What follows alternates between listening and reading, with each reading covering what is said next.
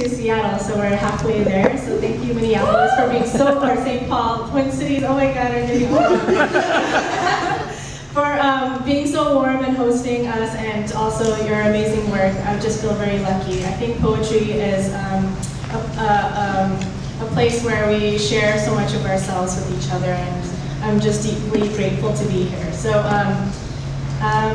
I just wanted to say a couple things. I wrote little notes. I'm really gratified to be on this trip with Jess and Paul, because they write about similar things.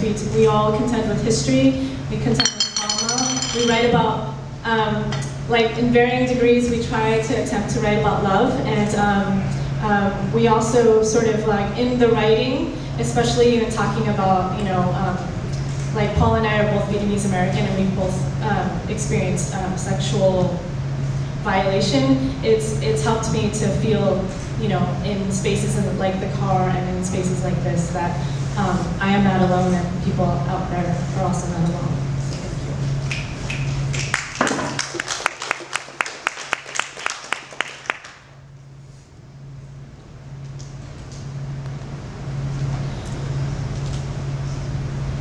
Profile.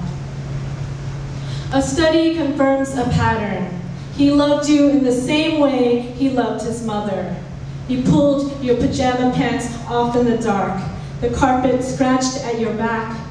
You came to anticipate him, his strange and brown weight, and in dreams your teeth plucked whole from your gums. And did your cousin ever kiss you? The lights dim.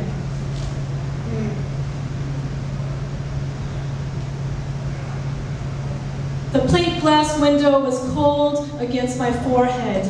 I don't recall being sick.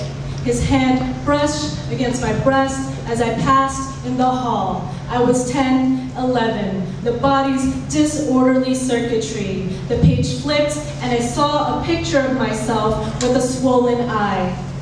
It was a dream, which signifies what?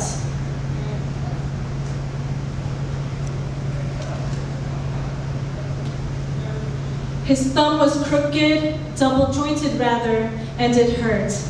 Minus pleasure. What we experienced was, on one hand, a kind of rape. There is no other hand but the one he used to palm my stomach. Except with him, I wasn't there.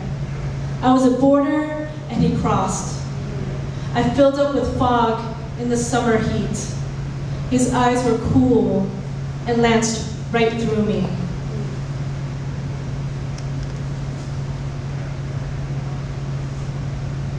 He ate French bread with butter and sugar, ate soft-boiled eggs. He kissed me and took off my pants. He apologized and kissed me again. His tongue kept moving and I didn't understand. I punched and punched him. He laughed, even into my dreams. In school, I willed him away. A cut penis severed into vanishing. The image came back.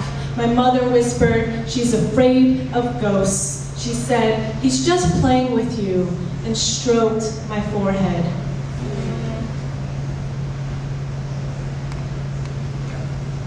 Not by force, just shh in the dark. No threat, just shh. And sometimes I liked it. No injury, no threat. Sent my brother to the kitchen to check the toast. It was winter. My cousin lay on top. My brother watched. My brother would not leave, watching even as the toaster pinged. I was 4, I was 8, I was 12. Then he married, and I was flower girl at the wedding. He wore cotton to wick away sweat, wore the scent of pomade, preferred dry foods to soups, spoke English broken and baritoned, lived in a refugee camp and waited for a sponsor. My father's nephew, he lived in my house for 8 years. Took me to the Griffith Observatory, to the Southwest Museum. While I slept, my cousin placed his mother's mask on me, asked me if I loved him. He wore wolf ears. I willed him to hear the change in atmosphere, the tilt of the air. No. His fingers slid under the white underwear. The air was cool, but my face on fire. I wore my woman's mask. Underneath, I was 10 years old.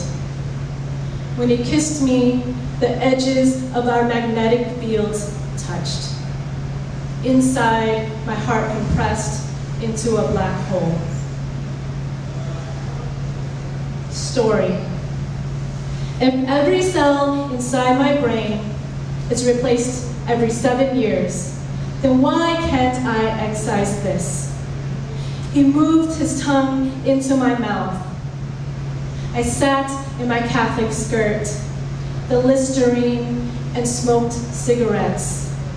His tongue like a slug that turned in my mouth. My story's an arrow pointing back to this, back to when he curved my palm around his sex. My child hand has not grown up since then.